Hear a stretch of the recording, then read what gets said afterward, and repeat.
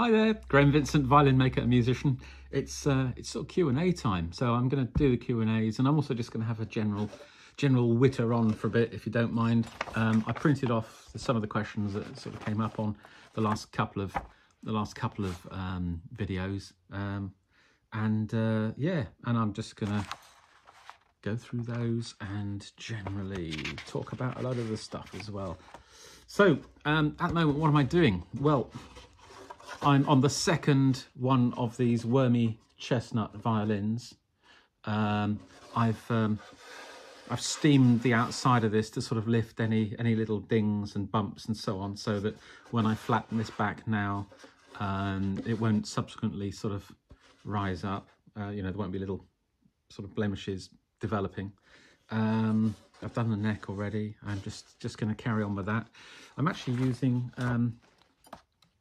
rather than conventional files and rasps, I've been using little diamond files on this, because the advantage I find in some situations with these little things is they don't, because they don't have a regular cut pattern, you don't get a sort of, you tend not to get any judders and then lines and things in the surface. So although they're not the finest of cuts, the particular ones that I have, they do give a very even cut, so to speak, which subsequently is easier to clean up with just a little bit of paper or just a little scrape.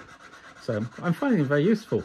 And another little trick, which I've never heard anyone else doing, so I don't know if this is widely done or not, but if it is, forgive me, it's just that I've come to it myself, and that is when these clog up, which they do sometimes, if you have a cup of hot water and you just stick these in the hot water, because of the material these are made of, they won't rust or anything, and the water just plims up the timber, and then you can just literally, you know, the little dust, and you can just go like that and they're clean again. Swill them off, dry them, and of course they've been in hot water, so they dry instantly anyway. And it's a really, it just means unclogging them is a real piece of cake, so to speak. Yeah. Yeah. Right, anyway, whilst I carry on doing this, so there were a couple of comments or questions about the video I did where I was sort of having a go at, well, just most of the way through shaping the violin neck. I'm seeking, yeah, Barry Mac 8061. I'm seeking the outcome of the violin you were creating with non-traditional natural holes within the back. Good health. Good health to you, sir.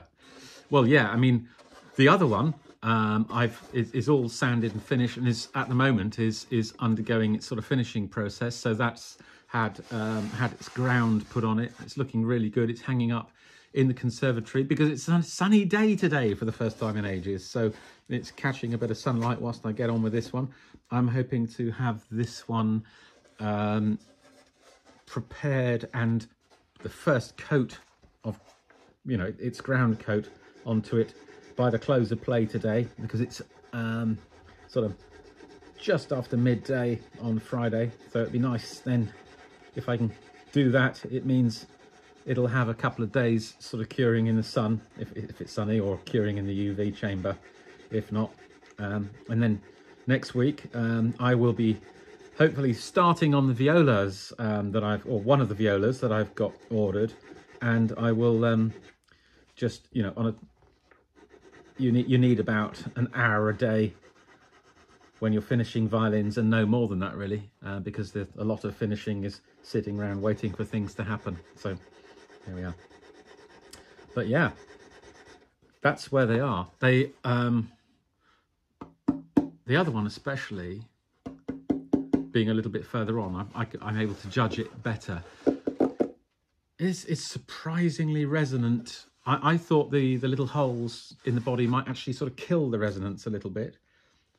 So I thought it'd be nice and loud, but I wasn't quite sure what the tone would be. But actually, with the other one and with this one, you can just tell it's it's going to be nice. So I've got very high hopes for both of these violins. So yeah, Barry Mack, I will, I will be definitely doing a video about these two and the whole story of why I've chosen to use this crazy wood. And that hopefully won't be much longer. It needs not to be too much longer because, I need to make about a violin a month to keep my head above water. And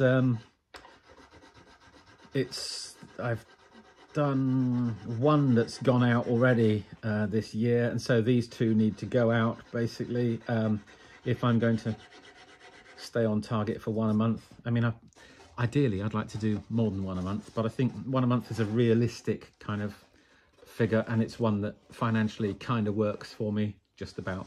Keeps the wolf from the door, keeps me happy. What more do you want? Anyway, yeah. Barry Mack goes on to say, love anything non-conventional. Pushing boundaries creates excellence. When I start my first violin, I'll be using your plans as a spiritual guide. Well, I hope they don't let you down, basically. And unconventional woods. Yeah, when you do that, like I always say, choose wood by, yeah, it's got to be attractive. It's got to be something that appeals to you. It's got to be structurally sound. Ideally not too dense, but the absolute key thing is it needs to be resonant. When you tap it, it's got to sound like it wants to be part of a xylophone, because if it goes thud, if it just absorbs energy and sound, it'll absorb all the energy when it's part of the violin as well, and that just doesn't lead to a good sound. On the subject of density, I mean, I'm kind of half wondering whether to revise my comments on that, because I'm sure you may or may not remember the video I did with Andy Parrish's first violin when he came to show me that, and that was made of oak, which I've always thought would probably be a little bit too dense. It's a little bit denser than ash, certainly denser than maple, but you know what, that sounded great. So part of me is thinking, I might try a nice oak violin. So if I do find a really nice piece of oak, I don't think I would be averse to it anymore. So yeah, thank you, Andy, for that. Live and learn. Right, MJFL 036. This again was about the neck shaping video. Thank you for today's glimpse inside the shop, Graham.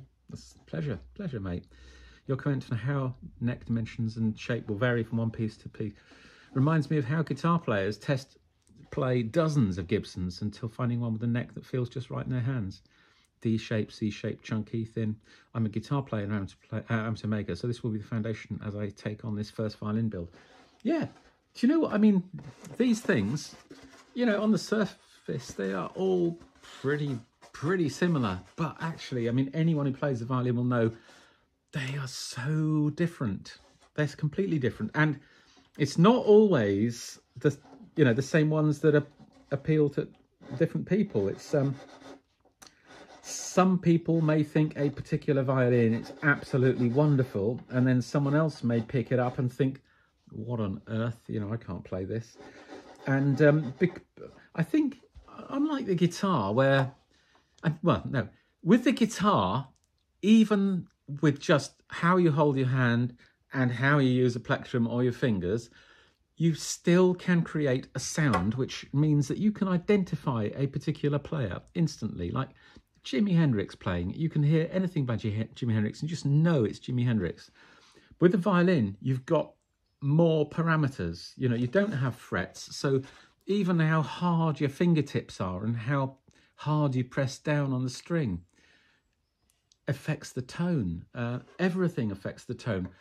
How hard you press down on the bow, how fast you move the bow, the balance. You can make the same volume by pressing down hard and moving slowly, or pressing lightly and moving quickly, or anywhere in between. So there are so many more parameters that affect the sound than do on the guitar. There is a logic to what I'm saying here, believe me. That I've always said this. Violin makers all create, they all draw the sound out of the violin by different means, you know. And so I think, bearing that in mind, it is kind of logical that a violin that appeals to one person wouldn't appeal to another. So, you know, even within, you know, the same species of woods, you've got variation. You've certainly got variation in the arching and how thick the arching is, everything, how tightly the sound post is in, the position of the sound post, all these things vary from one violin to the next. And so, I mean, one really sensible piece of advice I heard someone saying is, you know, when you pick up a violin that sounds violin-y, then don't let it go. You know, and that might, on the face of it, that's a really strange thing to say. It sounds violin-y. What does that mean? It means it produces the sound that you have in your head. So if you find a violin that actually makes the sound that you want, then it's like finding your voice almost. So it's very important. And as I say, we all draw sound out of violins in slightly different ways. So they do respond, different violins respond to different people. We're back to, back to the wand shop in Harry Potter, aren't we? Similar kind of thing again. Anyway, yeah, so MJFL 036, totally agree with you. You just got to, they are all slightly different, and those tiny, tiny, tiny little differences all add up, and you just got to find the closest thing to what it is you're after. And like I say, what I've always done, which seems to be working for me, is rather than slavishly following the exact standards as they are laid down, I just try and make the violins that I like, that work for me.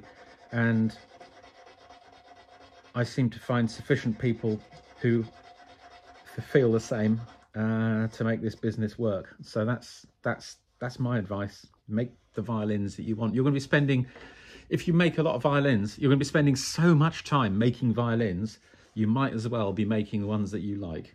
That's kind of, I'm only halfway down the first page. I'm going to have to stop wittering and crack on a bit. Yankee Doodle. Ba, ba, ba, ba. Those two good-looking violins on your bench in the background have gotten my attention. Looking great. There's a very good reason why Yankee Doodle says that. Yankee Doodle might well have something to do with this. We'll see. Let you know. Fireman 9143. I'm hoping you share your viola, design process. I will. I'm going to be, over the weekend, I'm going to be back on my on AutoCAD again, sort of working on the plans again. I'm hoping to get those designs out and approved by the client, so that on Monday I can start actually sort of getting the wood out and starting work. That's the plan. That's the idea. But I'll certainly be doing a video about all of that as we go. So yeah, one, just explaining my intentions before I start, probably be quite interesting. I think it not just interesting for you know, for anyone watching who's mildly interested in violas, but also interesting for me because there's nothing that makes you get your ideas straight in your head as much as explaining them to someone else. So yeah, I mean, when I do these videos, it does kind of mean I have to get my ducks in a row, you know, which is sometimes in my life I've had a tendency just to sort of ignore the reasons for things and just meander on in my own little way. But having to justify what I'm doing and explain it is quite good in a way. WM Crash. Just a word of encouragement on your viola efforts. A while back I was reading some comment from a viola maker as he got started out. which apparently made a big improvement. The advice was, your problem is you're graduating it like a violin. I have no idea what it meant, if it helps, but there are some thoughts to linger. But this is some thoughts to linger in your mind while you carve the viola plates. Am I graduating these like a violin? Yep. I mean, early days for me on the viola. I think I'm quite lucky in that the first one I'm going to be doing is quite a small one. It's only a 15-inch viola, so it's going to feel like less of a jump from the violin than the big one I've got to do after that, which is 16.5, which is going to, for me, it's going to feel like I'm working on a cello. I'm looking forward to it though. Yeah. So Helen G 2274. Instead of engraving designs, maybe pyrography might be a nice option for design on violins. Yeah, this relates to a conversation, a question from, I think it was DIY Dark Matter, who basically has obviously been thinking about using a laser engraver to sort of produce some detailed work for the ribs, which should, you know, it's actually something I've already kind of been kicking around and possibly might well be something I do at some stage. I will keep you posted and you will see it here if I do. But yeah, Helen is saying, you know, what about pyrography, which is, I'm sure you know what it is, but basically if you imagine a sort of something very close to a soldering iron with a slightly finer tip, and basically it's like you draw the designs onto the surface of the timber and it burns the surface of the timber as it goes, leaving a sort of dark line. And yeah, that actually was a technique that was used or is used extensively for decorating hard hanger fiddles. It's I think it's be quite scary because it obviously would be completely freehand. So whether I feel brave enough to do it or not, I don't know. But it's certainly one to consider. It might be quite interesting. I think you could probably do a lot of embellishment quite quickly doing that. Certainly more quickly than doing it the other way. Yeah, nice idea. Might be fun.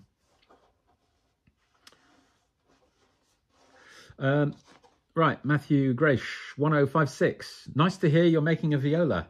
What size did you choose? I decided to wade into the viola world recently. I keep saying violin. I'm so used to saying violin. Even as I read it, I keep trying to say violin. Nice to hear that you're making a viola. What size did you choose? I decided to wade into the viola world recently, and it is very different than the violin world for sure. There is essentially no standardization of sizes and stop lengths, neck lengths and such. As you know, I chose to make my new form 15 and 7/8 as a good compromise. And then I see you answered later in the video. Yeah, absolutely. They're all over the place. And it's, you know, I was saying about violins all being very different within tight constraints. With violas, from what I can see, those constraints are blown open. So, gosh, there must be a huge amount of variation in violas. So, yeah, one, as I said, one is going to be 15 inches and the other one is going to be 16.5. So two very different instruments. Yeah, I think on the 15 one, what I'm actually going to be doing is almost stretching the neck a little bit and reducing, you know, moving the bridge and F-holes almost down a little bit so that I get a really nice string length, which will give a better sound, but keeping to a slightly smaller instrument. And then on the 16.5 one, it's a slightly different case in that the neck in proportion is all slightly smaller, so the sort of 2 to 3 proportion that you get on a violin, for example on the 16.5 one at the moment, it looks like it's going to be sort of 2 to 3.2, the sort of ratio. But yeah, we'll see how it goes as we go. I'll let you know as it goes. Sticulari. I thought bass bars were shorter on Baroque instruments as their structural aspect had less to withstand under a lower neck angle and gut strings. And I went on to reply, that's often said, but two things suggest otherwise. When most violins were converted to the newer style neck and beefier bass bars, everyone was still using gut strings. And that, I maintain that still is the case. I mean, most of the violins were converted from Baroque, a sort of Baroque setup to a sort of classical setup as we know it now, in the 19th century, mid-19th century. And at that stage, you know, people were still all using gut strings, possibly with a steel E, I think, had perhaps started to come in, I'm not sure. But that in itself doesn't explain why you would want a heavier bass bar. And the second part, the break angle over the bridge and bridge height are pretty much the same in both setups. People always forget the massive wedged fingerboard on Baroque violins, which sets the fingerboard face angle and therefore also the strings at much the same angle. Yeah, let me just explain that. When you make a Baroque violin, you don't angle the neck back. Like, so on this, you can see, for example, there's a, you know, the neck is tilted back. Okay, so I mean, it's not parallel. It does, you know, it does get thicker, you know, from there to there, but it's close to parallel. And, you know, this height above here is given by the fact that the whole neck is tilted back. Fine. On Baroque violins, this joint, you know, that joint at the bottom of the neck was square. And incidentally, it wasn't cut into the body, it actually sat on the face of the ribs, and it was nailed through from the inside. So that button was critical. I mean, it's so important, you know, for strength, as it still is, really. So at that point, you've got this line from the underside of the front, if you like, would be parallel with the line of the face of the neck, the actual neck. But what everyone forgets is you didn't just have a fingerboard stuck on that. The fingerboard was put on after a sort of a wedge piece, which was quite long and quite thick. And so that the neck actually really changed in thickness dramatically from there to there. It was a, you know, real change. So which in many ways is really nice because you know exactly where you are. Such a, you know, very able to anchor your position on the neck, knowing that. But it does mean that in practice, the actual face of the fingerboard, you know, the action bit, you know, the important bit where it all happens, was pretty much in the same angle as the later ones. And so the bridge height was about the same. So that doesn't explain why you would need a heavier bass bar. I think the main reason for the change from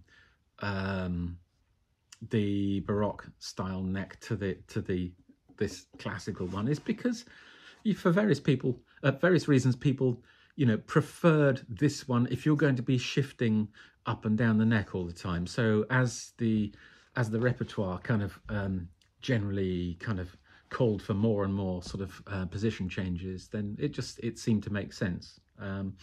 So I think that's what that was about. However, a heavier bass bar basically gives a more robust bottom end to the sound. And I think it was simply that was introduced because people like that sound. So there we go. Yeah, that's, for me, that's the long and short of that one. Mr. Zombie 170, what's your, okay. Oh, this was, yeah. I have an interesting idea for you. Would it be possible to make a violin or parts for a violin out of old wooden jack planes and triplanes? ones that are beyond repair and can't be used anymore. I'm a full-time wooden plane maker, so I know wooden planes are made out of good quality quarter sawn beech, particularly planes from the 1800s. I would be very interested to hear what you think. And as I said, I think it's a great idea. Yeah, why not? I mean, bear with me a second.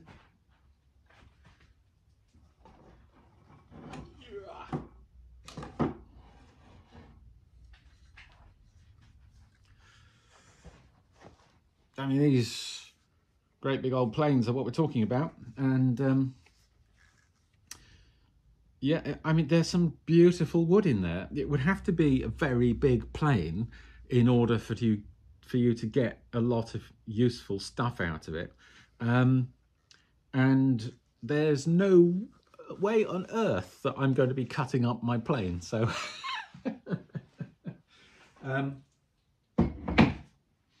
but if anyone does have a couple of old planes that they want me to go at, send them along and I will have a go. I'd love to have a go, yeah. And I did actually answer him, do you have a donor plane or two? Douglas Madlock. Oh, yeah, I mean, yeah. I kind of suggested I probably wouldn't be doing so many Q&As, and that probably is going to be the case. I might reduce it from weekly, but I won't. There won't be a vacuum. I'll be doing other stuff. You know, you can't get rid of me that easily. Barry Mac 8061. Thank you, Graham. In regards to my veneer internal strength approach, the veneers are 0.2 mil thick. Yeah, I mean this springs from Barry Mac was talking about repairing an old violin using sort of laminating effectively veneers on the inside, and it's interesting, and look forward to seeing it. Send us some pictures, you know, do send us some pictures. That's, I think, pretty much the sort of pretty much it in terms of questions and so on that came in.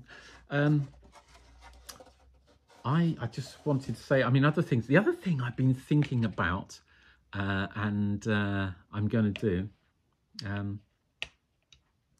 I don't know how familiar with Baroque style bows you may or may not be. This is a Baroque bow here.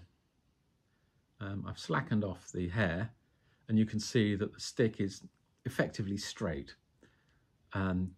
This does have a screw thread adjustment thing in here. Some of the earlier Baroque bows didn't even have that. They just had clip-in frogs. This is the frog. But on this one, so when you tighten this up, then obviously because there's no reverse shape or camber, as it's called, put into the stick, it ends up doing this, okay? Which is what it's supposed to do. And the reason I mentioned that is I like using Baroque bows. They're pretty much what I use most of the time. Let's have a look at a classical bow, if you like. This one's got a repair on the tip, which is not, you know, you don't see that on most of them. But slack hair, you can see that it's got a bend put into it, a reverse camber, as they call it, or which means when you tighten it, it ends up straight or straighter, and that has some advantages. These tend to be longer. If I put the two, I put the actual length of the hair there, yeah, which means because this adjustment knob is a bit longer. But what you'll see is the Baroque bow is generally a lot shorter. It's normally got a completely different style of head. They're a simpler bow, really. There's less going on with Baroque bows than there is with classical bows. And I mean, the sort of Baroque bow which a lot of people will have met is not really a Baroque bow. This is a cheap Chinese bow, but it's got the camber, so it's sort of a sort of a hybrid bow, if you like. They're shorter, but they've got that camber, so it's kind of halfway house. They can be very nice bows. But why am I telling you all of this? I'm telling you all of this because I have decided, because I play using a Baroque bow, and this was made for me by a bow maker called Glenn Titmus, and it's a lovely bow. But because of my natural curiosity, I can't help myself. I've started thinking I should be playing with a bow I've made myself. So I'm in the process of starting to make some bows. If it goes well, I'll inevitably start selling them. If it doesn't go well, you'll probably never hear anything else about this ever again. But I'll drag you all along on that process as we go, basically. But I just thought I'd mention it. Yeah, so I'm not sure if there's any other subject I need or want to cover today. I've got my work cut out if I'm gonna get the ground done on this. I should do. It's certainly possible, so that's what I'm aiming for this afternoon. Don't